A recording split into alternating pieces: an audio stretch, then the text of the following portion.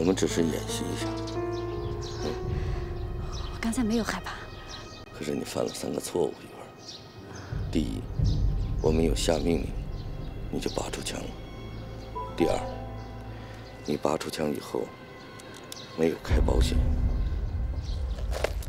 第三，你的眼睛不能总盯着车里的人，这样你肯定活不成。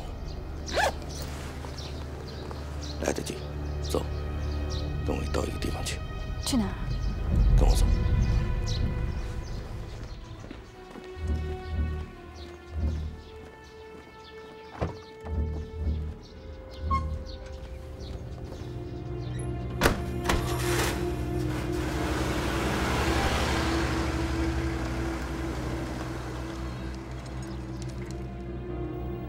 陆涯还是想再次去一趟华泰电台，他希望能够证实于文没有欺骗自己。大哥，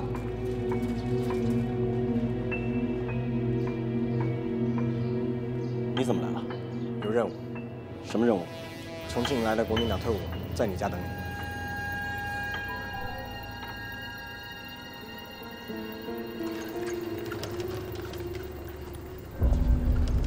走。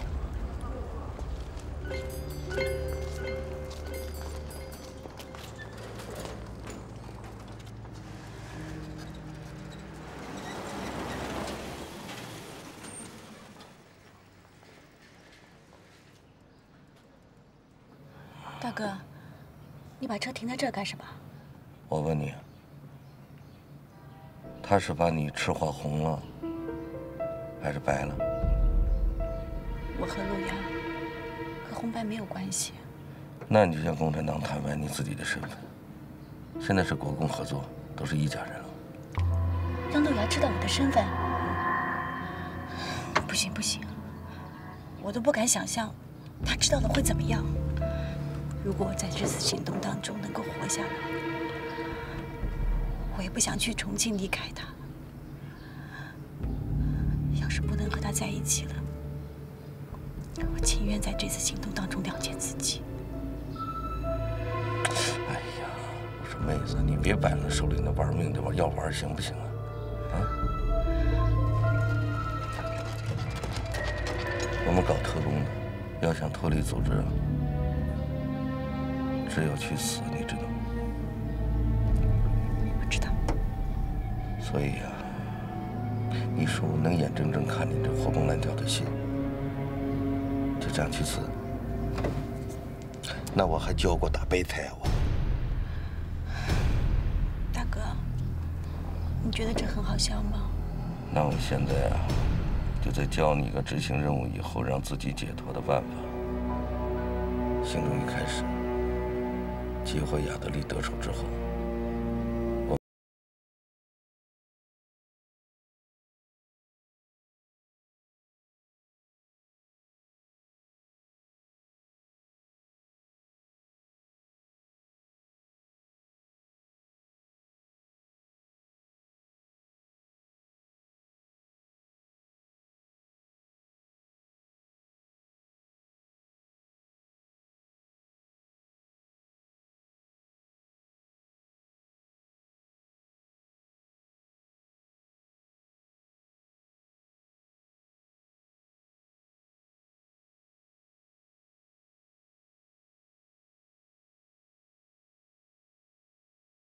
都做好了手脚，在报道前，你要顺着车底下去，下到下水道里面，然后用手榴弹把车子炸掉。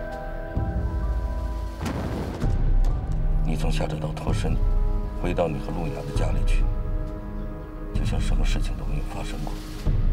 你和陆雅去陕北，代号美人鱼的国民党特务扈渝雯。 从此消党。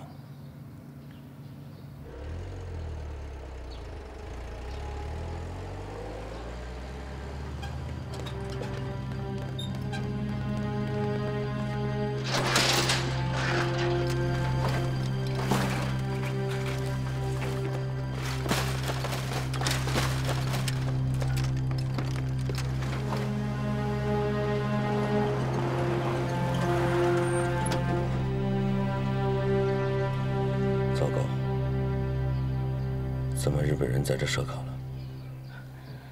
那说明雅德利的车马上就要开过来了。来不及换伏击点了。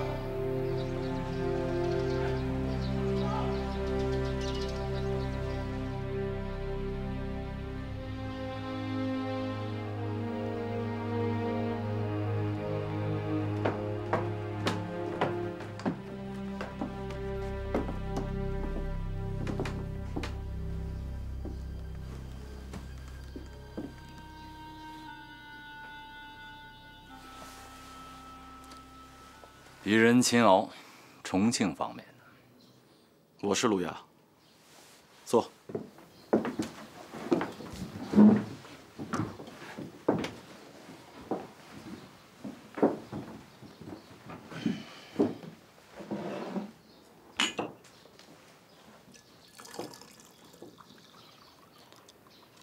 多大了？今年在18岁上站一站，转年就20多了。 17岁，不过，是我们的老同志了。哦，小八路。八路只有大，没有小。家里还有什么人啊？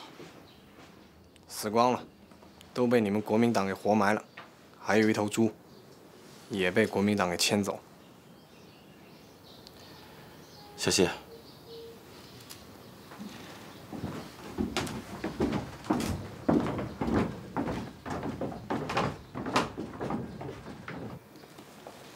我的上级已经批准你们的请求，由我带队支援你们。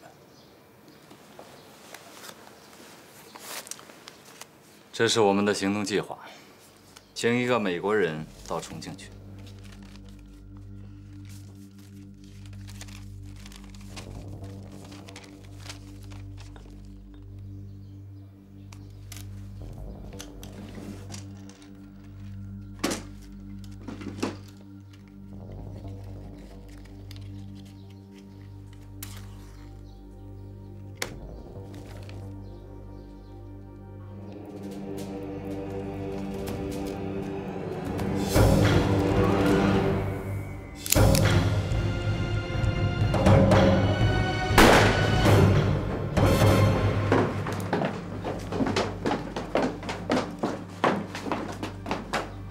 没事儿，他是试试我的胆量。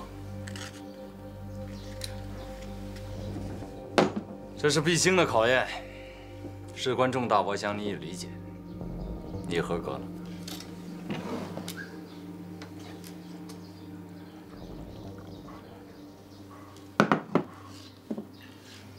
你们想怎么干？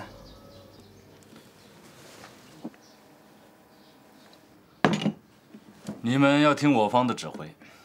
现在我来布置一下具体的行动细节。这是我们行动的岔口，我方在这面，你方在这面。当小鬼子的车经过的时候，我们就开枪，把车里的鬼子打死。明白了吗？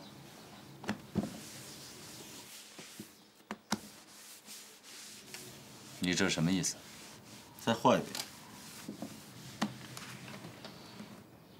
很简单。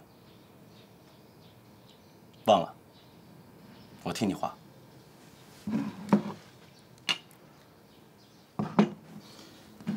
这是路口，分成两边，等车经过的时候，面对面，互相射击。听你的指挥，就是自己人拿着枪打自己人。 你想要一个死的美国人？果然在这方面，贵党是有经验的。不过也难怪，过去我们治理你们的时候，根本用不着伏击。首先开枪向车内射击，如果有一个日本特务还没有死，他就。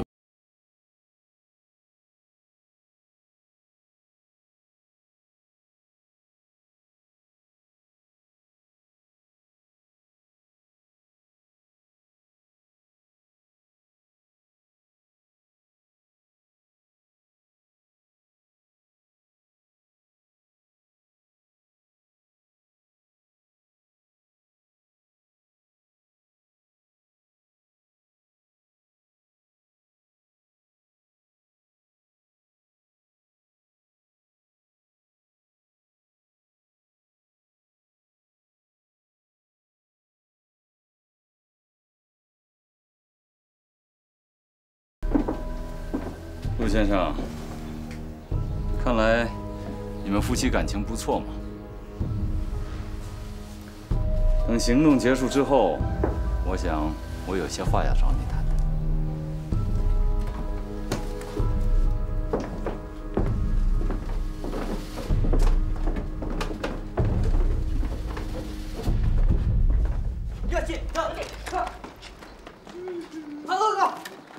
怎么搞的？来往的人怎么越来越少了？中国人过去就要向他们鞠躬，否则就又抓又打。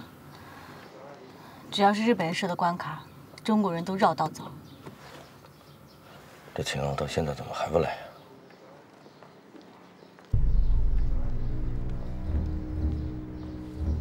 给我过来！他妈干了！他是不是在骂我们呢？不是，他是叫我们去接受检查。快过来！好啊，靠近他们，我更容易干掉他们。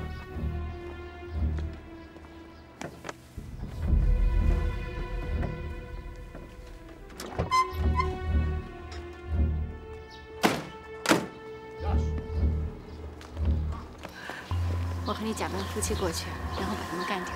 假扮夫妻我也愿意。其实你还开玩笑。我的丑事比猪毛还多，我也不怕，我照样能乐得出来。一会儿，在目标出现之前呢，你千万不要轻举妄动，啊！要留在这儿，别忘了你的任务，别忘了，日本人正在轰炸重庆，啊！你小心点。啊，听着，我尽量缠住他们，千万别盘查你啊！有了起口，有了起口。不对，狗日的，狗日的，来了，狗日的！我记得。哎呀，我骂你祖骂你先，骂你祖先满分爹，狗日的！哎，我呀，我先从第一代一直骂到你8代，1代傻，2代黏，3代4代眼睛斜，5代6代没屁眼，7代8代叫我爷。俺在一口，卡着的。雨儿啊，你干嘛不快点走远点啊？王八蛋！你确实是王八蛋。你？哎，狗日的，狗日的，你是狗日的。大哥喽，你的良心到底坏了？哎，别，狗日的，你真是狗日的。他妈的！狗日的，你真是。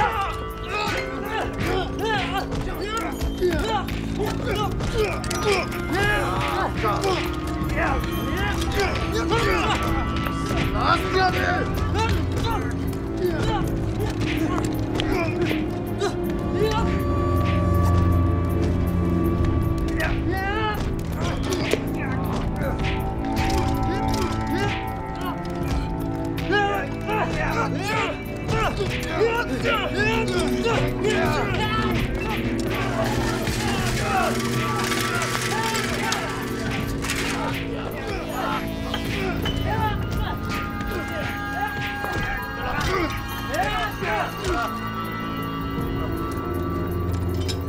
击刀戒严，所有人让开，让开，让开，让开，让开！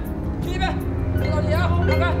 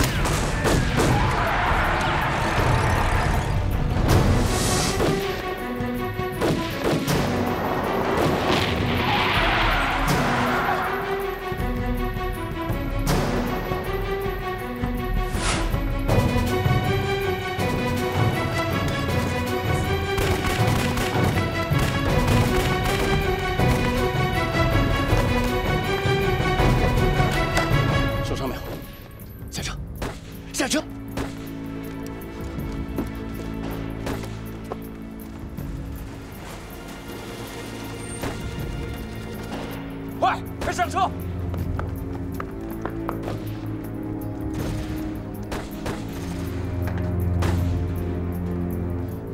小姐，小姐，快上车！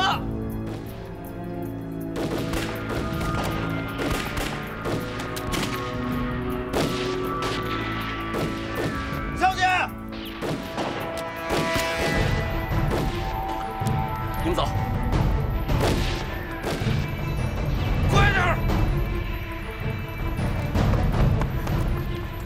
陆亚不走吗？啊！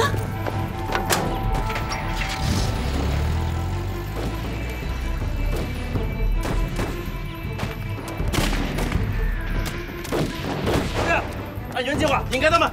好。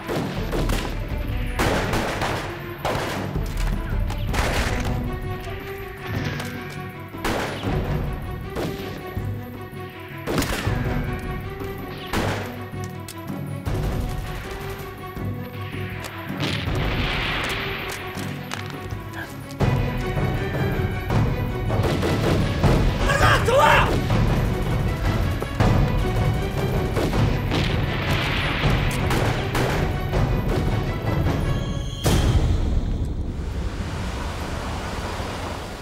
大哥，陆亚没有认出我。他没认出你来，这怎么可能？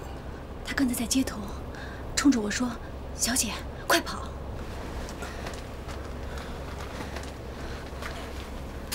干嘛？什么意思？要给我们钱啊？ This is my Jane, my lovely wife. I love her very much, but I don't know what I say about now. 不是，他说什么呢？他说，这是他的妻子，叫詹妮亚，他很爱她。他自己也不知道在说什么了。明白了，他是让我们心软，同情他，同情你，心软。 别把钱包给他，玉文，钱包你先拿着，到重庆再给他。别再跟他多说了，尤其不能告诉他我们不会杀他，他会有恃无恐的。I will keep it for you.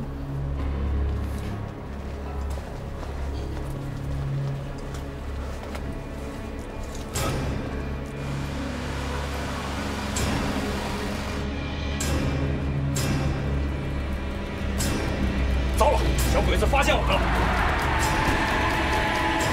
现在满城都在找这个救护车，很容易被发现的。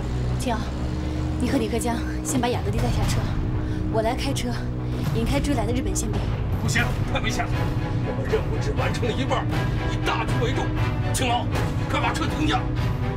快停下！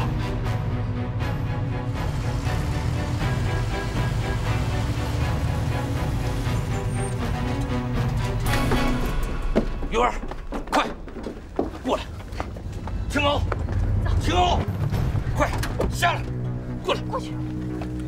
青鳌，快下来，青鳌！我在前面的商场下车，放心吧。快点！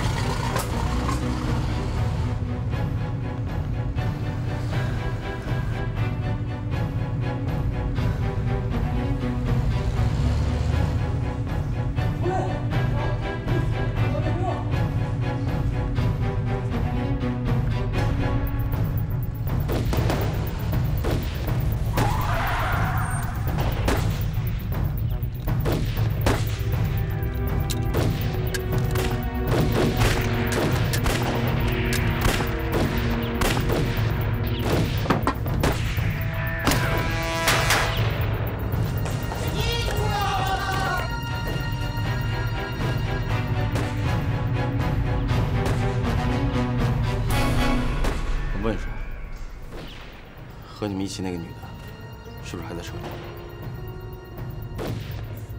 应该是。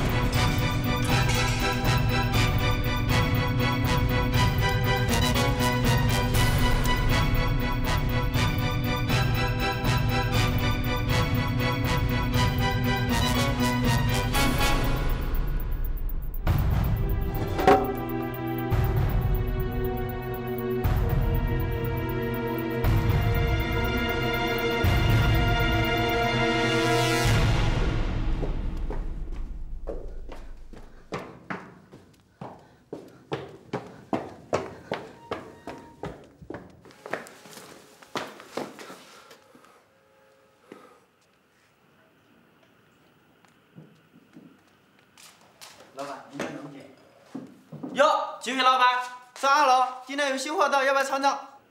英雄协力，恢复汉家天下，豪杰同心，扫灭群奸定家邦。哥老会办事儿，有后门没有？有后门没有？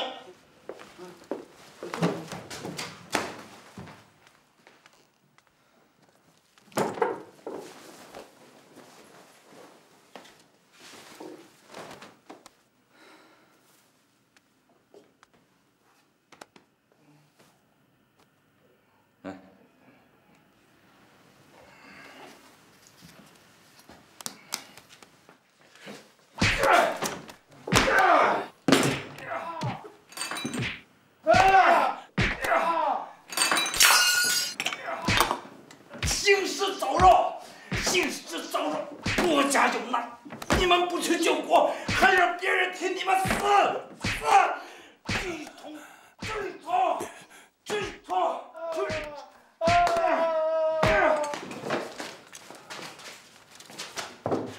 不要打！ What are you doing？ 让他给我闭嘴！追走！打死我了！谁跑得最慢，死得最快，还不快跑！ 吹冲！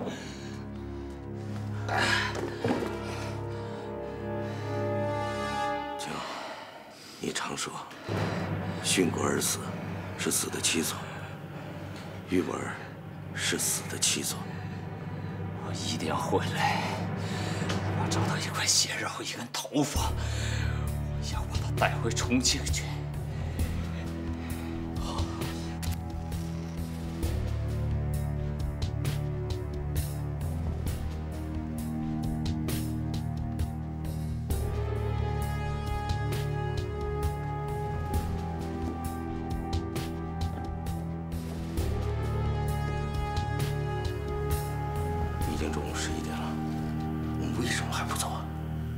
日本人马上就会得到消息，六渡口桥武装劫持雅德利的事件，码头的事案，还有杜维利路的事案，都是在武汉的地下共产党所。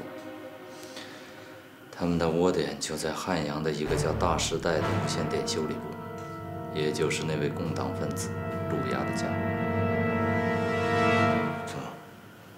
这个情报是你留下的？ 这是上峰制定此次行动计划的最后一步。如果不把日本人的注意力引到共产党身上，那我们怎么金蝉脱壳？怎么能把雅德利平安地运回重庆去？我明白。你请陆涯来参加这次行动，就是让陆涯和宇文见面，让宇文暴露他的身份。胡说什么？ 我们只是跟共产党合作，谁能想到陆涯也会到现场？你把车准备好了吗？好了。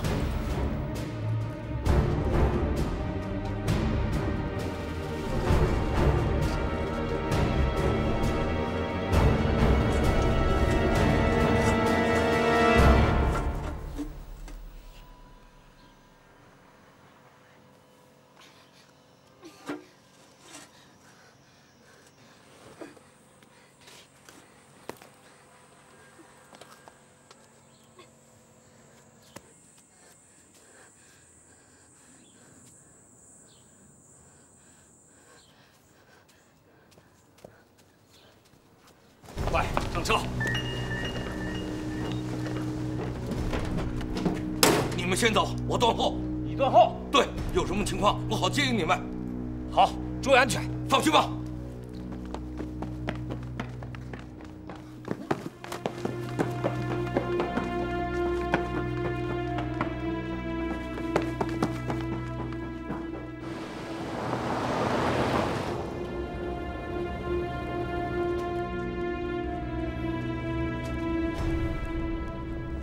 你最好不要轻举妄动。轻举妄动的意思，就是别想逃。我知道。你会说中国话？哦，我怎么忘了？在你的档案里曾经记录过你在中国当过记者，你当然懂得中国话。你怎么了？我笑，因为我很蠢。我想起那位女士，看到她离开，我竟然莫名其妙的很难过。现在才知道，她没有真的死去，不过是你们脱身的计划。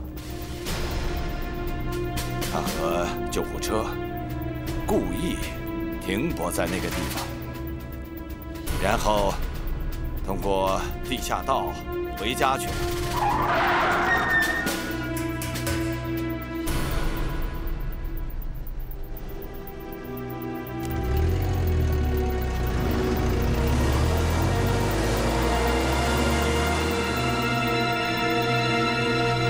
于文觉得自己获得了新生，他将和陆涯去陕北，美人鱼再也不存在了。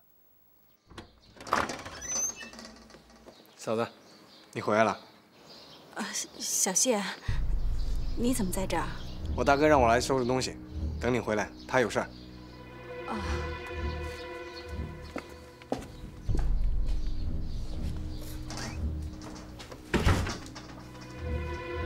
我到楼上帮大哥收拾收拾。晚上我们的领导李维同志要送您和大哥去陕北。哦，好。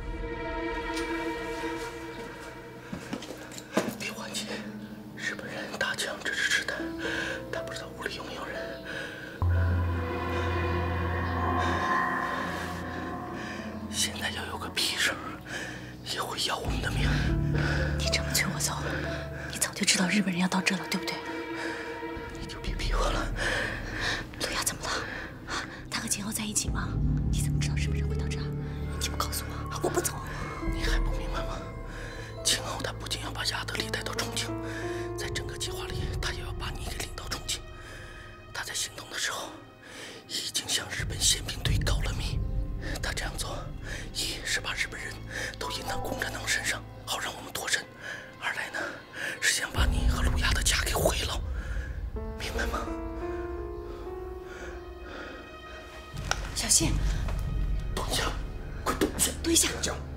属狗的。好，我就算属狗的，当心会咬你！快蹲下！国民党狗特务。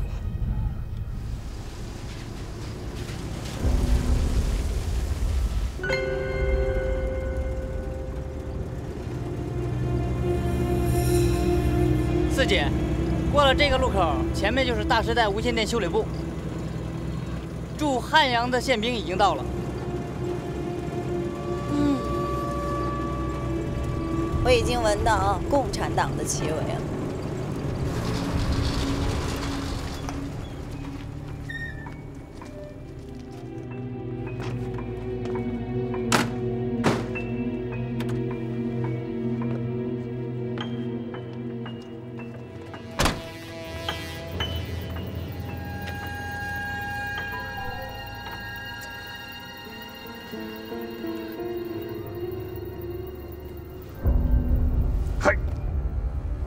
我也接到举报，说这里是武汉共产党的地下电台。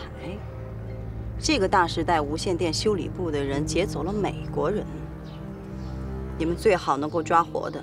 如果实在抓不住的话，那就算了。嗨，扈渝雯，你当人家老婆来潜伏，你还不如收拾收拾去死。我们现在必须想办法出去，出去之后，我和你去见陆涯。你们谁也别想走，你们叫来这日本人，你们要害陆涯。哎，里面的人听好了，你们已经被包围了，如果不投降，我们就炮轰你们。听见了吧？日本人喊我们快点投降，小姐，要不然日本人真的要把这个炸了。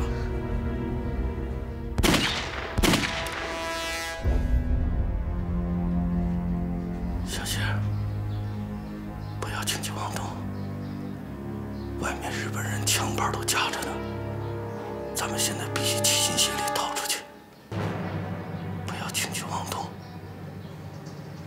我不会对你怎么样的。小心！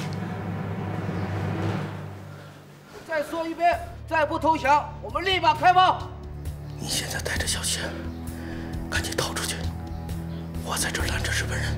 不，要走我们一起走。不行，赶紧走，日本人马上就要炸这儿了。快！好。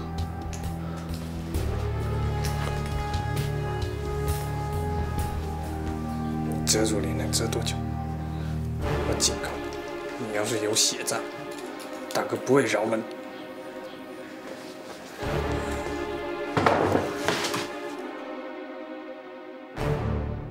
你走不走？我不走，我要等我大哥回来。小谢，你最好不要再喊国民党狗特务了。我明白跟你说，我仇视共产党，就像你仇视国民党一样。你听玉儿的，赶紧走，要不然别说我不客气了。国民党狗特务，玉儿，要不然你现在就杀了他。只有杀了他才能灭口，要不然你前功尽弃了。你走不走？再说一次，我要等我大哥回来。你走不走？听好了，再不投降，立马开炮！打死我！国民党狗特务！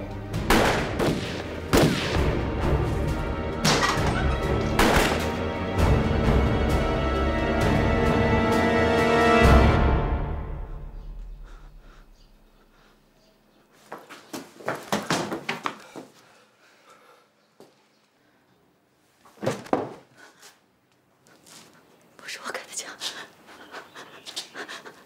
他是被外面的日本人打中的，不是我开的枪，不是我的。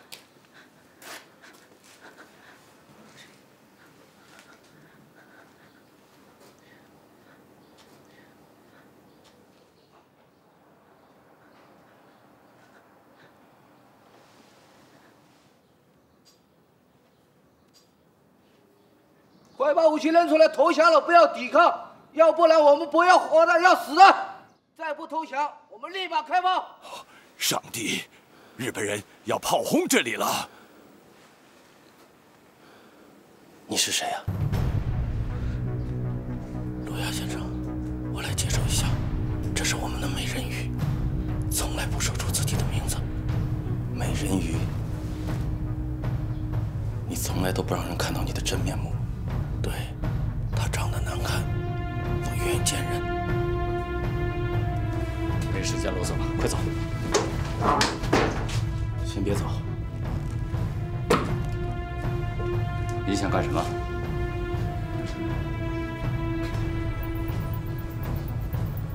秦昊，我们去哪儿？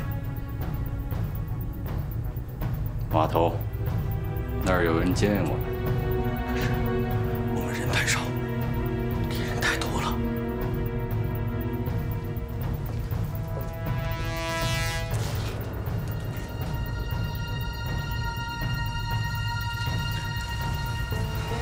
想死的话，好啊，我们就坐以待毙。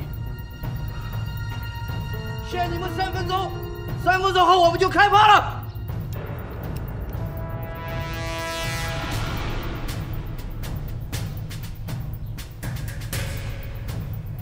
为什么？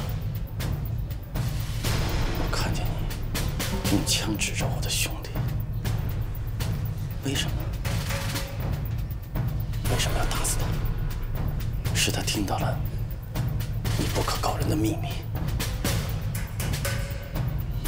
一定是他看到了你的真面目，丑恶的面目，所以你打死他。你别说话，我不想听到你的声音，我怕你的声音会让我呕吐。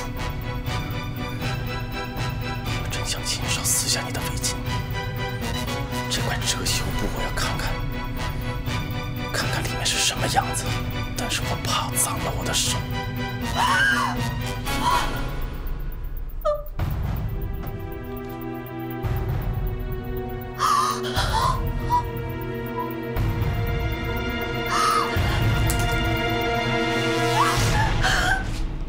就是不是我打死的。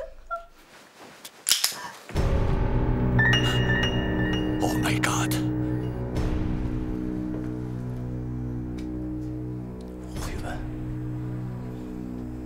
你告诉我，什么是真，什么是假？听清了，陆阳，这是我太太，你把枪给我放下。我不是你太太，我是他的太太。你们都把枪对着外面的敌人。徐文，你说什么？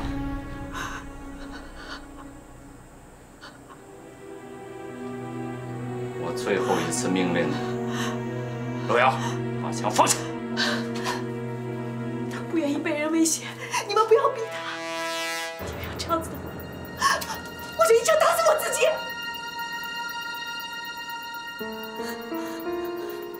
玉文，如果我不在意你的话，你这么威胁我有用吗？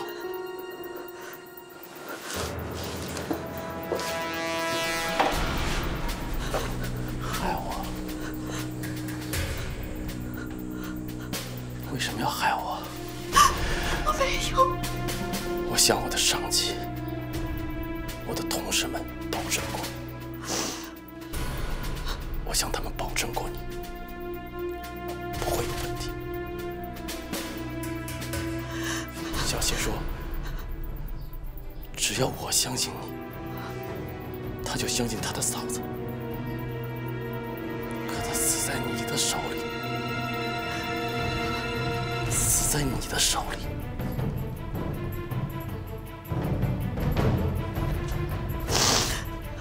你为什么要害我？ 为什么要害我？你又没有。我最恨的就是欺骗。今天早上我的兄弟们怀疑你，我不敢相信，我也不愿意相信。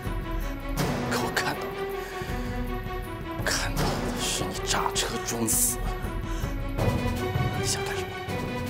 你想逃回这个家？你想跟着我去陕北？你想继续潜伏，对吗？ 不是，在你这儿还有什么是真的？你现在可以告诉我，你不是从下水道回的家吗？你闻不到你身上的臭味吗？我不臭。刘洋，你听我跟你解释，情况是这样的。当时日本人让小谢赶紧走，因为日本人来了。可是小谢他就不肯走，一文就拿枪逼着他。 他的脑袋，陆阳，我们现在是国共合作，我们是兄弟，我们保护他小谢，这是我们义不容辞的责任。玉儿这时候拿枪顶着他的时候，他就中了日本人的子弹，这时候你们就进来了。我没有必要骗你。再说，现在任务已经完成了。 我完全可以把你打死，谁都不知道。陆亚先生，如果你要不相信